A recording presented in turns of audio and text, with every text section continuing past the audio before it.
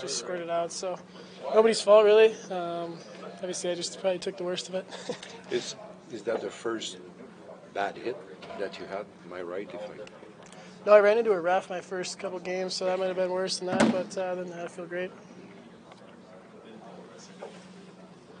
When it comes to maybe the awareness, is that something that you can just pinpoint and grow from that, or is it just an awkward moment that happened?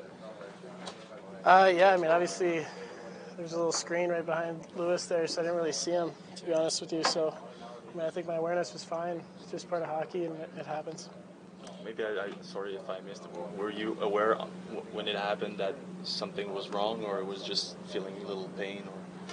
No, I felt fine. I think the medical staff just brought me in for precautionary reasons, and if it was up to me, would have been out there the next shift. So, just held me out, but I feel great today. I feel great yesterday, so it's all good.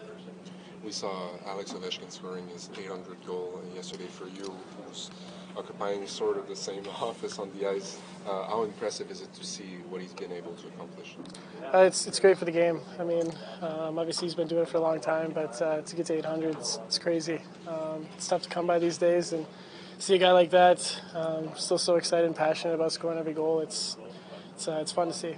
What OV represent for that game, for this game? What is what, sorry?